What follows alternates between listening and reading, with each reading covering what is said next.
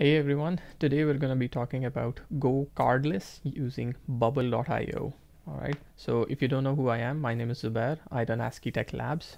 We build products for clients around the world without code, particularly using a platform called Bubble. And we've been doing this for around 2.5 years and we've served more than 50 clients. Recently, I was asked to spec out the complexity of integration with GoCardless, and that's what we're going to be talking about today. So first of all, what is GoCardless? It's a payment processor similar to Stripe, but Stripe is more geared towards card payments, debit cards or credit cards. GoCardless is more geared towards pulling money from bank accounts. Like ACH transfers for the US, BACS transfer for the UK, and SEPA or other software transfers for around Europe as well. But the key thing is it pulls money from the bank. It has a lower cost because card payment processors have like the Visa and MasterCard fees on top of the payment processor fees like Stripe. So Stripe fees has to be a combination of MasterCard fee and Visa fee, and then Stripe has its own fee. When pulling money from bank accounts is cheaper relatively, especially with open banking in the UK and Europe as well. It's relatively cheaper, so the fees are better, and it's really good for like recurring payments as well, but it's also good for like one-off payments. Okay, so enough about GoCardless. There are two ways. I've done the integration in Bubble already. There are three ways actually. I've done two of them in Bubble, which I can show just now, and then talk through how the implementation was done, and then go over the third way, which I wouldn't recommend generally speaking. So the first is modal. So you can like have like GoCardless can power this pop-up modal, and it goes through the whole thing. You can enter your name, last name, email, everything, and everything's going to happen in this GoCardless modal. This is not powered by Bubble. This is a coded implementation. We just ask GoCardless, we inject a script, and then GoCardless takes over at this point. And once we complete it, GoCardless will, what's it called? Not webhooks. Webhooks is the one backend, but it's like front-end webhooks. It's going to tell the front-end editor this happened, but we need webhooks as well. The second way, which I generally would recommend, is the redirect flow, which is basically we redirect to something.gocardless.com, and then they take over everything. They make sure if I change the country to US, everything's fine. They make sure everything's working, and then once we complete the flow, we'll come back to our application. So we covered the modal flow and we covered the redirect flow. Now, why is this important? Okay, so the fact is, if you build everything yourself, there is a lot of headache that you have to take over and make sure you're compliant. So there is a third way, the partner integration, and you can start there, but payment pages like this payment page has a lot of regulation behind it. So for example, this logo, more details, you have to specify the type, the country, and you have to specify all these details. These are all regulated. Font size, text size, is it clear, is it not clear, has the customer been informed? So all this regulation, you can try and go through their partner portal integration, and I'm sure there was build a partner integration, go to partner portal. They have guides on the UX guides that you have to use this, and the bank has to approve those payment pages before the bank will let you process live payments. So they'll actually do a verification. They'll check, okay, sufficient information has been provided to the user, and the bank will verify, and then the actual payments will be the actual production payments will be enabled. So the third partner integration way is only for like just very large companies, I'd say. Generally speaking, for startups that we work with, or for like many even SMEs, enterprises, it's just better to go with the hosted pages unless there's some extreme reason for not using the hosted page. Okay, so how was this done? These two were relatively straightforward. We have in the developer.gocardless.com some guides on how to do instant first payment plus direct debit creation. There are other flows as well. There's the GoCardless hosted pages or the JavaScript drop-in. the JavaScript drop-in has JavaScript and React. The GC hosted pages, you can just make an API call. In Bubble, we'll use direct REST API calls. If you're using a coded implementation, you'll just use their libraries. They have lots of libraries in PHP, Python, Node.js, Go, etc. So the first step is just create a billing request. This essentially tells the HTTP.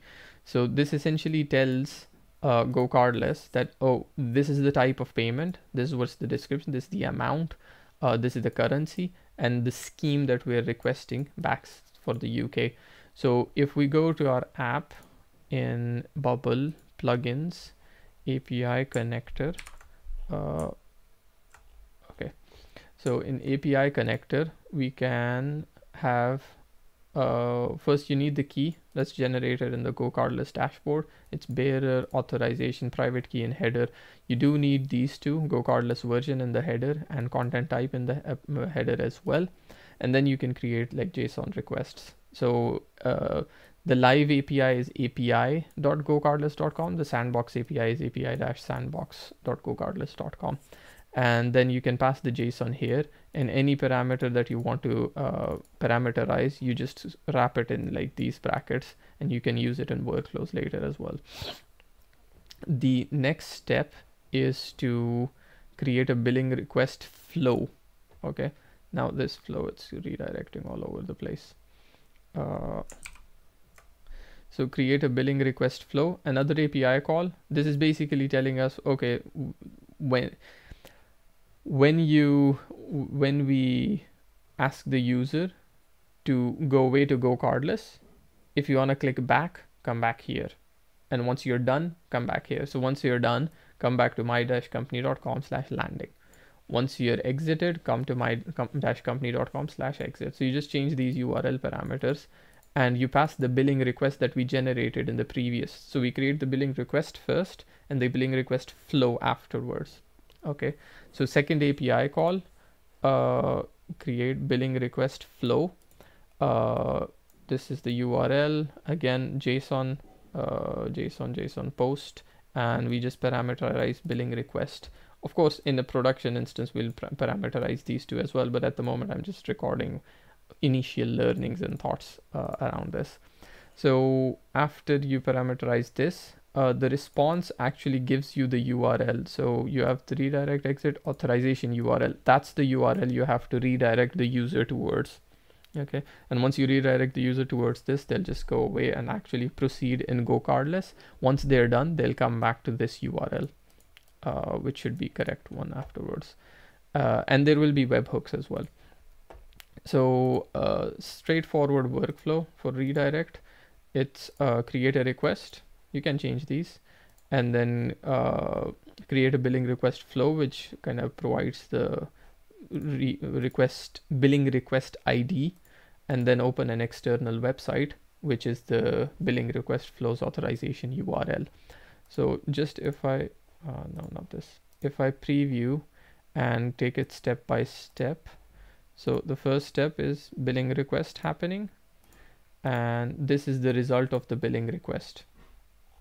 Okay, and then we make the API call to create a billing request flow, and this is the result of the billing request flow API call. And we have this URL, authorization URL, which we redirect the user towards, open an external website, and we have gone to GoCardless.com. We complete the details here, we exit, and then we'll come back to our website / my-company.com. We'll parameterize those, of course, to come back to our own application. Okay, and the second way, which is the modal flow. So this one is JavaScript drop-in, not looking at React for Bubble. We're looking at just vanilla JavaScript. So first you just have to inject the script in the header, which is just there, kind of like it has all the good stuff in there. So you copy the script and you can paste it either in the script header, site-wide header. I've at the moment just, this is our test application. We have all sorts of other stuff as well. So I've just placed it here in the header of this particular page only, not throughout the website. if you have one page where you do GoCardless stuff, you should just put it in the page itself. And the next step after that is avoid React. We create billing request and create billing request flow similar to the previous kind of redirect flow. So you still need to make the same two API calls. But once the billing request has been done, then you have this initialize the drop-in step. So that you can initialize and open the modal itself. Okay, so initialization has a little bit of code. It just creates an object. You just have to pass it the billing request flow ID. Make sure you pass it sandbox or live, depending on what you're doing. On success, on exit, and then you have to call open or close. These are handlers, functions handlers in this. So in our Bubbles case, we installed the toolbox plugin, which allows us to run JavaScript. And then we make the two API calls so that we have the, we save the result of billing request ID and billing request flow ID in states and run JavaScript. This is basically initializes the handler, passing it the right billing request flow ID, and also calls handler.open, which opens the modal.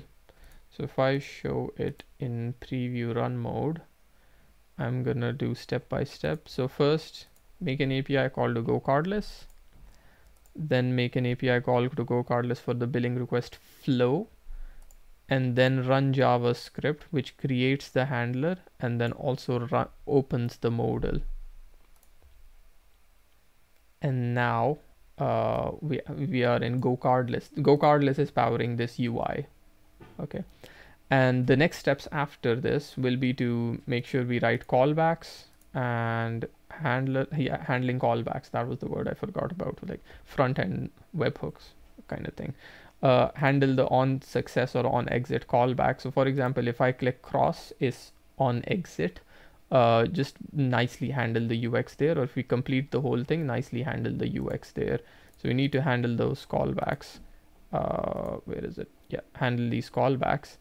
And yeah, so that's, yeah, as I said in the beginning, this is just an initial, okay, scope out the effort needed for GoCardless for one of our like client projects or prospects, depending if they close. So I was just looking at GoCardless, exploring the thing. But once I thought, okay, I've done enough research, might as well record a video and share it with others, and hope it helps somebody. If you want us to work on your projects, please do get in touch using the link below, and like this, share, subscribe, retweet, all the good stuff. Thanks. Bye.